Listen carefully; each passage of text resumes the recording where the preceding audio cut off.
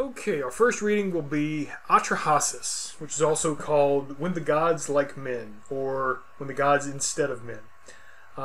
It's given that title in its original. When I say its original, I mean the tablets you see in the background. The ancient cuneiform tablets that this is derived from, they didn't have names like titles.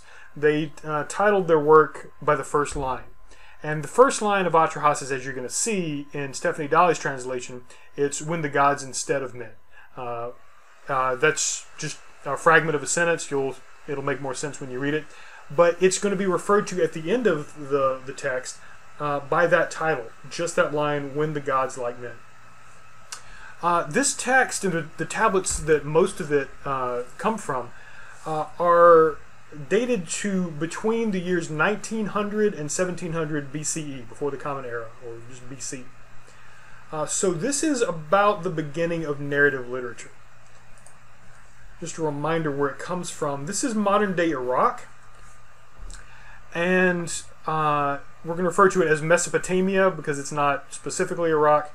Although, by the way, the modern word Iraq comes from the names of one of these cities, Uruk. But it's called Mesopotamia because it's between these two very large rivers, the Tigris and the Euphrates. This is sometimes referred to as part of the Fertile Crescent.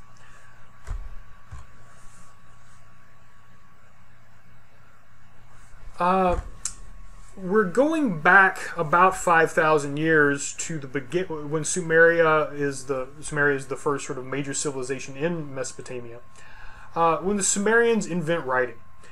They invent a type of writing called cuneiform. Now, about the same time, hieroglyphics were being developed in Egypt, but these are not completely separate cultures, as you can see from the map.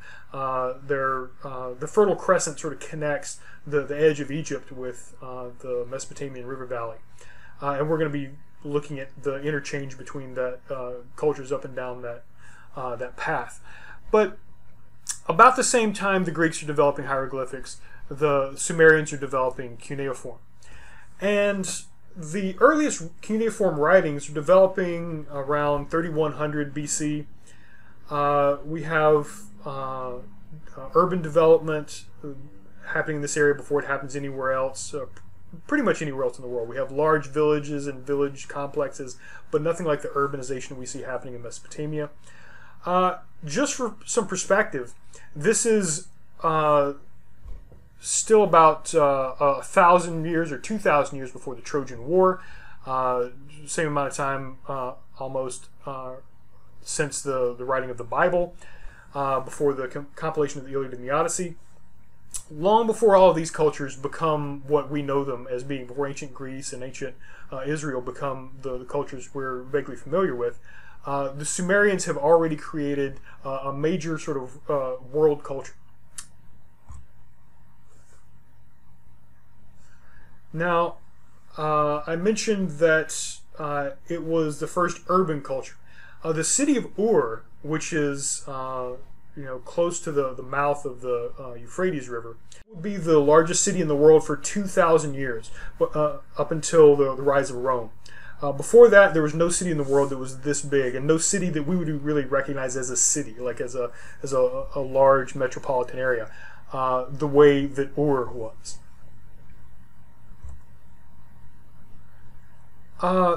The name Mesopotamia means land between the rivers. I may have mentioned already. It's between the Tigris and Euphrates rivers, and if you look at this sort of this drawing of the landmass, you see the Zagros Mountains in the north, you see the deserts to the west and to the south, but in that middle portion you're in a really dry area, but it's also a watershed area, so it's surrounded by really dry areas, but all the rain that falls, as rare as it is for it to fall, whenever it falls in those areas, it all washes down through Mesopotamia. So Mesopotamia has a pretty steady supply of water. And that water makes it what it is. It enables the agriculture, it enables transportation over further distances than most people are able to travel, and it also, the clay that the earth is mostly composed of in that area forms the building material. So wet clay that dries, there's not enough, as you can tell from this picture, this reconstruction, there are not a lot of forests around. In fact, as you'll see when we get to the Epic of Gilgamesh, you have to go a long way to find trees that are large enough to build anything out of. So the only thing you have to build with is clay. But they build really well with it, very well with it. But they also build out of reeds. They can build buildings out of reeds, and reeds are these, really tall grasses that grow in swampy areas. Here in Corpus Christi, we have a lot of these sorts of things because our geography is not that different than Mesopotamia. But imagine if we didn't have any of the trees, even as small as our trees are. All we had were these reeds. You can bind these reeds together and build relatively strong buildings. The buildings that in some places are still built, and also the boats that are still built out of these reeds, which I'll discuss in a second. These have been built the same way for all of this time, for 4, maybe 5,000 years. And there were communities living in Mesopotamia pretty much very close to the way they'd been living for thousands of years, up until the 1980s and 90s when Saddam Hussein sort of drained the swamp, literally, drained out some of these areas of the Mesopotamian river basin that where these people had been living. So killed off the leaves, they had to move, killed off the reeds, they had to relocate. But until that, we still had people building reed boats, like the guy you see on the left, as well as building these reed houses. The way you see a picture of one, a modern one on the right, but in that top center picture, you see a carving of one from a tablet that is more than 3,000 years old. We also see depictions in the art from thousands of years ago of boats very similar to the ones that were still being built up until the late 20th century.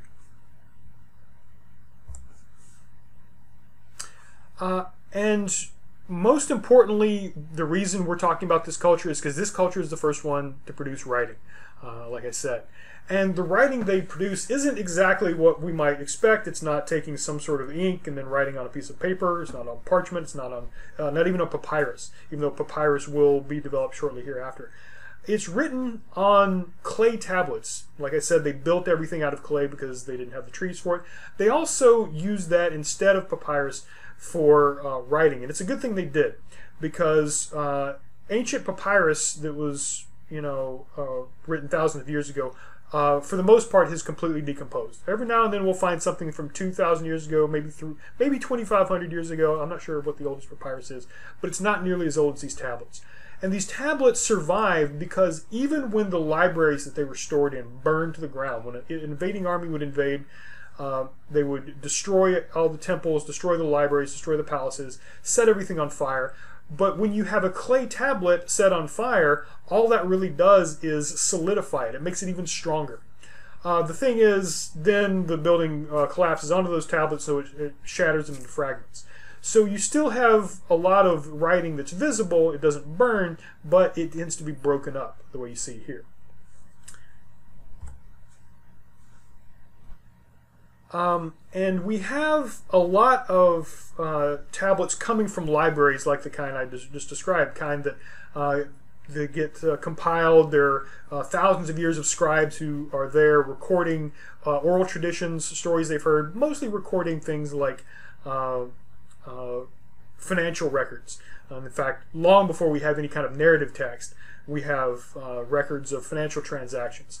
Somebody from Egypt or from Syria wants to trade with somebody from Mesopotamia, and they send merchants to carry these livestock or something like that. Well, they have to get something back. They have to have something to show that I sent this merchant with 20 sheep to trade to this person for some silk or gold or whatever.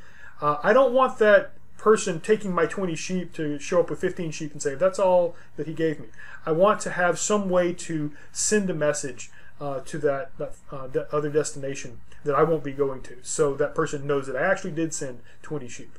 So this is what most of these texts are being used for, but of course it doesn't take long before people start to use them to write down other things, record stories that people, for the most part, assume that all you have to do is tell. Just like you may not read that much because you spend more of your time watching television or watching movies or on the internet, but you tend to sort of think, well, that's where I get my entertainment for the most part. Narratives were the same way. Most of the time you would hear somebody tell a story, you wouldn't think, oh, somebody should write this down. But luckily for us, somebody did. So it developed, I compared it earlier with hieroglyphics, which we tend to think of as being pictures. Well, cuneiform started out as pictures as well. Each of these cuneiform texts, or cuneiform letters or words, is arranged in columns. So the first column is a picture of an ox at the top in the blue. And then below that is the cuneiform representation that it would later take on. So if you wanted to carve into wet clay a picture of an ox, you could draw. You could sort of drag your stylus across and make these marks that you see in the top. But that takes a long time. So if you're writing out something long, that's going to take a long time to drag your stylus through this. So instead, people start to just push the stylus in and make these wedge shapes that, you can see in the second row. That ox has now started to look like, let's see, 1, 2, 3, 4, 5, maybe 6 impressions done with this flat stylus. And the stylus, the tip of the stylus looks not like the tip of a pencil, but the tip of a flathead screwdriver. So imagine taking a wet piece of clay, pushing in with a flathead screwdriver. The thing on top is going to be a lot more difficult to make than the thing just below it, as long as you know that second thing is an ox. Well, as that gets developed and you try to start writing faster, and it changes over time, the word doesn't just mean ox by itself, it now means goo, and I'm maybe mispronouncing this, but that syllable is more important than the image of the animal, of the ox. Same thing happens with a bird. You can kind of see that it looks like a bird in the second column, but by the time 600 years passed and you're working with these styluses, these flathead screwdrivers, it starts to look like something very different. And if you look at water, the wavy lines at the top make a lot of sense, but the thing it becomes by 650 BC doesn't look like anything I'd associate with water. And the one for head, I don't even know. But you can see how it starts as an image. It then takes on a phonetic value. It doesn't really matter what object it refers to. It matters more what the pronunciation is. And we combine those to make words, to make names, to make that sort of thing.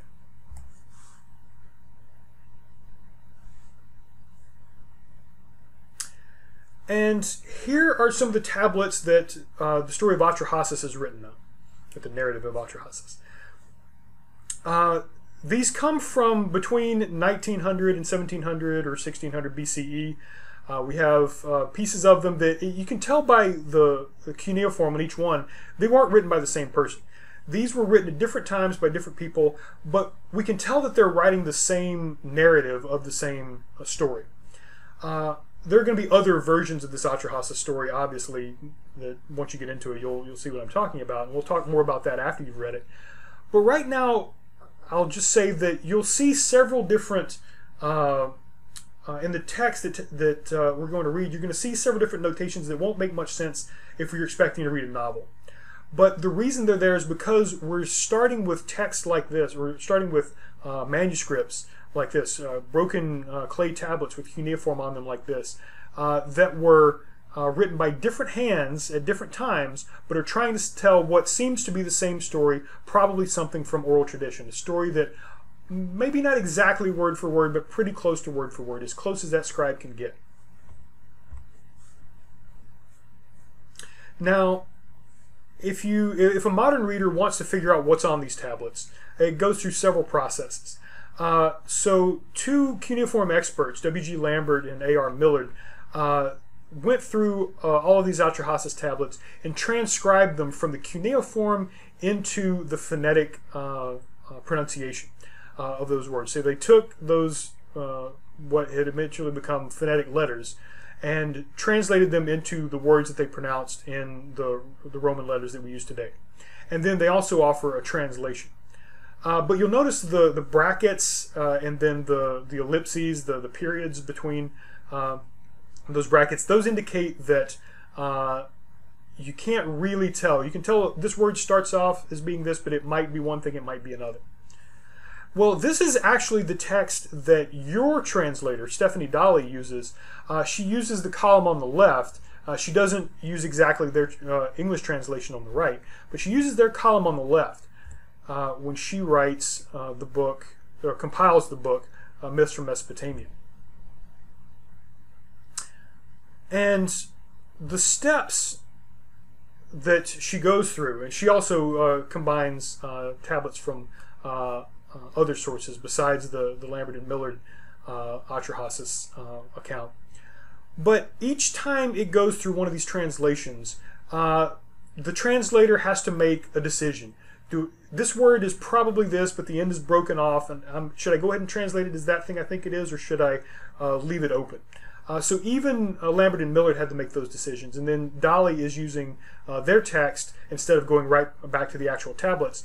So she has to, she will pick up whatever decisions, editorial decisions they make, incorporate them in her translation. But then she'll also have to decide, well, would a modern English audience interpret something this way, or would they misunderstand it? So do I need to change the word? And then how do I deal with all those broken areas?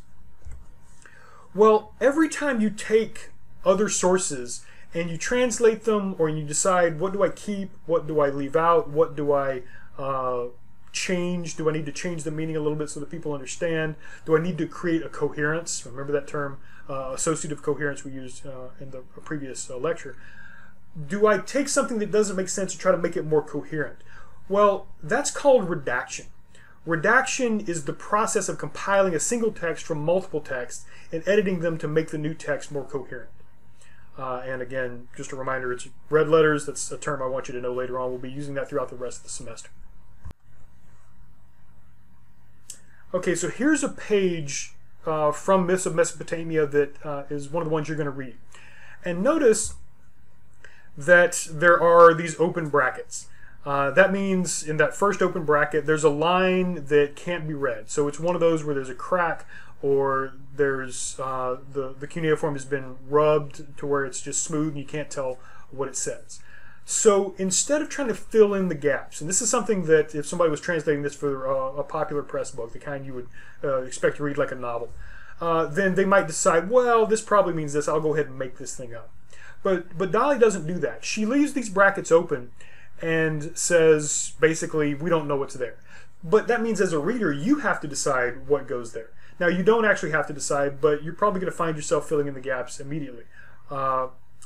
If it's something that you can go ahead and infer, you might do that. But sometimes you're not going to have any idea what goes there, and that's okay. It's okay not to know what goes in the gaps. You'll see also some brackets that do have text in there. Now, I'm going to talk about where those texts come from. If that's from a broken area, then where did she get these words? How does she know what's there if there's a break in that fragment? I'm going to leave that question open for right now. I'm going to come back to that later on. But I want you to go ahead and see if you can figure out where those words come from. When you read this in the larger context, you're going to start to maybe see, oh, I recognize those texts from somewhere else. So in the meantime, you figure out where those words within the brackets came from if there's actually a crack or a break there. You're also going to see the letters OBV and SBV in the left-hand side, left-hand margin. Don't just overlook that. Those are important. They're going to be even more important when we read the Epic of Gilgamesh. OBV stands for the Old Babylonian Version. SBV stands for Standard Babylonian Version. Those come from two different, what we call recensions. The oldest and the majority of the Atrahasis text that you're going to read comes from these tablets that were written down somewhere between 1900 and 1700 BC. But sometimes there's going to be big breaks or things you're going to be missing, and Dolly is going to use the Standard Babylonian Version to fill in. But she'll tell you over in the left-hand column that she's switching from OBV to SBV. So that's what that means. What came before, like in this example, what comes above the OBV must have been the SBV, the Standard Babylonian Version, the one that came around between 700 and 650 BC. And then when you see OBV, everything after that is going to be back to the Old Babylonian Version. And like I said, with Atrahasis, the majority of what we're going to read is from the Old Babylonian Version. So really, really ancient literature. But because there's so many breaks, because there's so many gaps, and because this is something that comes from a very, very different cultural context, I'm going to go through a quick list of characters, the dramatis personae. We have the title character of Atrahasis. He's a human. He's the only human mentioned in this entire story. He's a king of Shuruppak, we're told.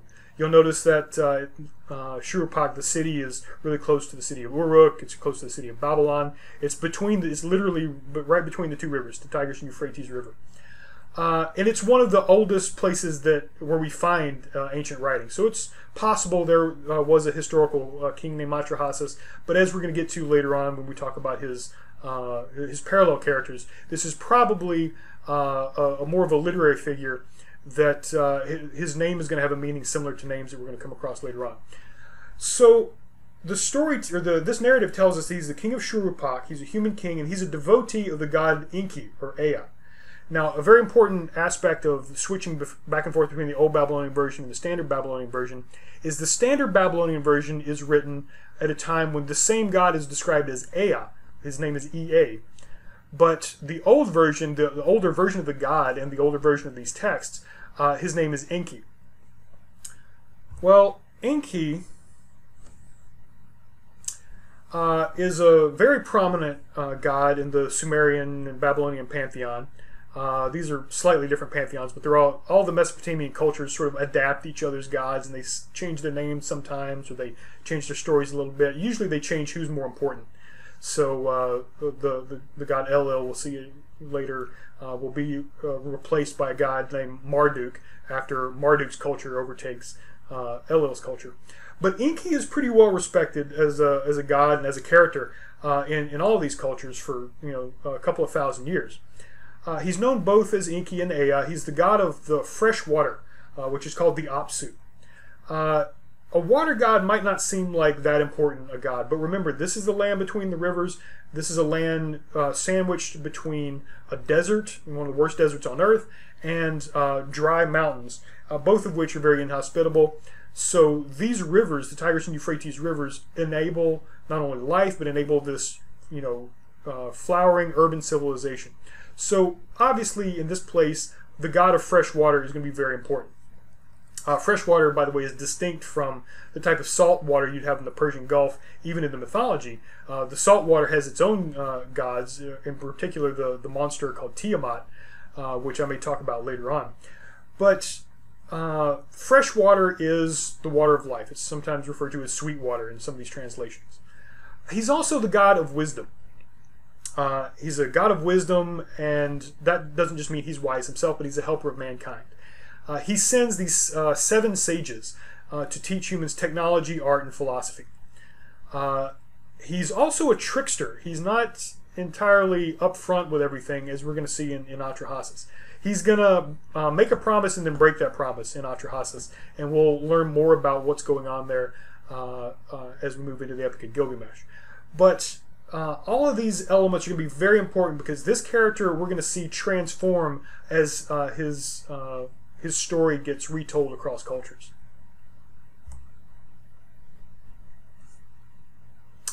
Then there's the eldest of the gods, the father of the gods, is called Anu. After him, all the elder gods are called the Anunnaki. They're the gods of an older generation. A lot of mythologies have this. There's a generation of gods a long time ago, and then they're replaced by these younger gods. In Greek mythology, it was Cronus, or the Latin Saturn, who is later, he and the Titans are later replaced by the god Zeus or Jupiter. Well, Anu is later, I don't know if you'd say he retires or whatever, but Enlil, his son, who is the war god and the sky god, he later replaces Anu, although it's a peaceful transition, or maybe he just steps up to power and Anu's still in the background. Anu still tends to make a lot of decisions. But Enlil is really the most forceful, the most outspoken, the most demanding. You can tell this is somebody who thinks he ought to be in charge. He's also referred to sometimes in the text as Enlil. But he's the war god and he's a sky god. In other words, he's a storm god. So it's not just the peaceful sky, but when he comes, he brings the storms with him. And he's the chief god of the Igigi. These are the younger sky gods. They follow Enlil but they are subordinate to the Anunnaki, the elder gods, which Enlil himself is an elder god, as is Enki and, of course, Anu. Nintu is called the womb goddess. She's referred to also as Belet Ili or Mami, and literally that's how it will be pronounced, Mami. This tends to be a common feature of all languages, because when infants are just learning to talk, the M sound is one of the first ones they're able to make, and who are they making it to? Who's always the one that's closest to an infant? It's going to be the mother. So that's why mater in Latin, mutter in German, muti in Hindi. Across the world, there's these M sounds, but literally the womb goddess is named Mami. More often than in the text, she'll be referred to as Nintu or Belet Ili. She is the creator of humans, and as the womb goddess, you might think, oh, well, I know how she creates humans. Watch how she actually creates humans. This is a very important point. And remember where we are. In Mesopotamia, everything's built out of clay. The buildings are built out of clay. The tablets are built out of clay.